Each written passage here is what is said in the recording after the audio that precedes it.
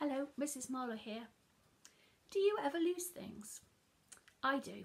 I hate losing things because it seems the harder I look for them, the more they stay hidden. This is a poem by Rosen called Losing Things. I hate losing things, so I think, what if there is a place somewhere where everything you ever lost goes?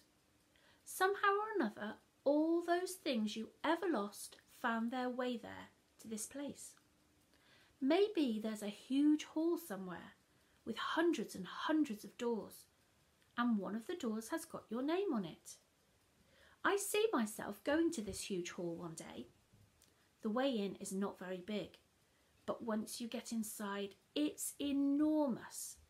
It's cold and damp and dark, and there are thousands of people there, and they're all looking for the door that belongs to them, the door with their name on it. Everyone is asking everyone else, "Have you seen my door? What's your name?" And people are saying things like, "I think I saw it over there," or "Don't bother me, I'm looking for mine." So I begin to look and I walk about and I ask someone, "Have you seen my door?" "I think it's over there," she says. So I go over there, but it isn't. So I go on wandering around the big hall. I ask someone, "Have you seen my door?" And someone says, "Up the spiral stair. It's on the second floor."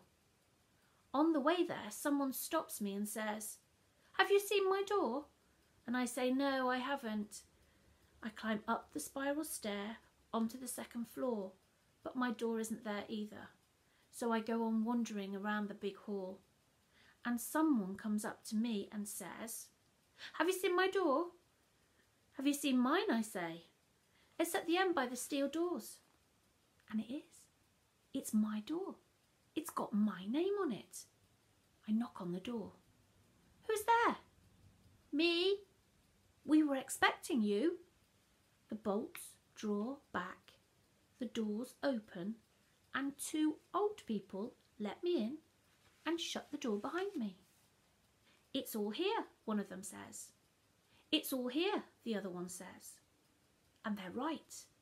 There's my penknife from Switzerland I lost when I was about 12, the old watch I lost in my car accident, my blue anorak with the hood that I left on a railway station in Paris, my round gold sunglasses that I once wore in a play to make me look blind, the football that was a birthday present that I lost on the same day I got it over a wall in the burnt-out church. They're all here. A black, white and green towel, a Moroccan leather wallet. "They're all here," says one of the old people. "They're all here," says the other. "Have you got a bag to take them away in?" says one. "Here's a bag to take them away in," says the other. So I fill up the bag with all the things I've ever lost until all the shelves are empty.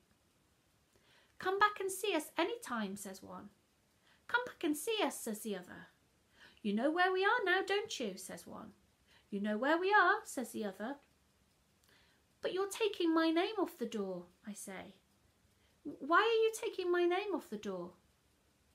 "Well, because you know where we are now, don't you?" says one. "You know where we are," says the other. And they shut the door. I hear the locks and bolts on the door.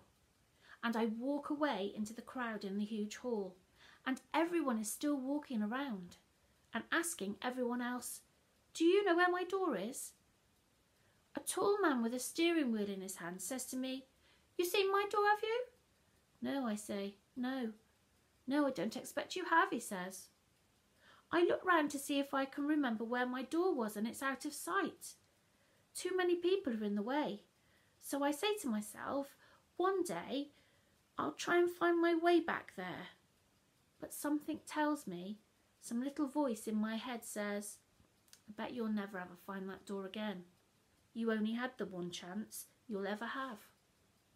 So I make my way out of that huge dark hall with the thousands and thousands of people and the thousands and thousands of doors, and I hurry home with my bag, and I get back to my room and I spread it all out on the floor. All those things that I had lost, I've now got back again, and that makes me very happy.